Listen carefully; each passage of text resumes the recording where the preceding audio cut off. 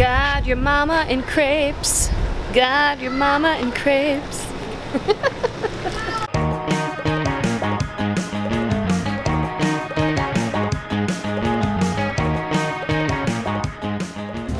The foodie scene is going French. Yeah, about 3 years ago on my honeymoon, we found this place called That French Place in downtown Charlevoix. And I love crepes. I was actually willing to just stay here the entire time instead of going on a honeymoon because it's amazing. So you ready? Let's go. Sure.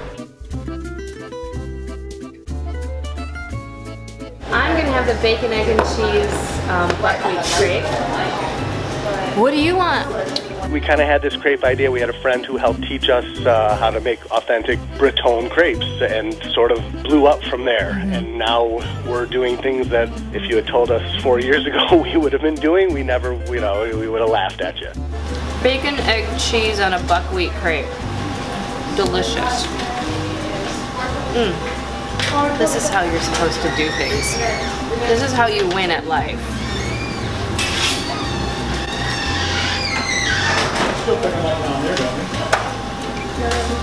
my gosh, it's so good. It's just like I remembered it.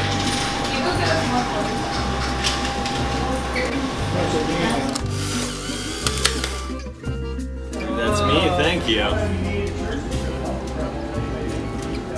Happy camera, boy.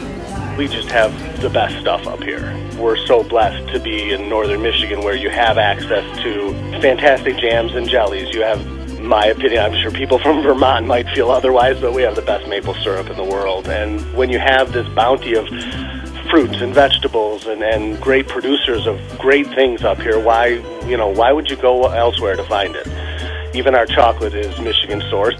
Cookie, cookie, cookie. Oh my gosh.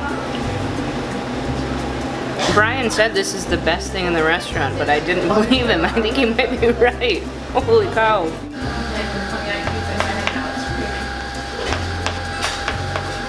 If you want to make sure you're gonna have a really good day, go for the crepes. That French Place in downtown Charlevoix is the place to get all of the incredible crepes, all of the incredible sweet treats, and I have a cookie to go in here. It's a good day for crepes.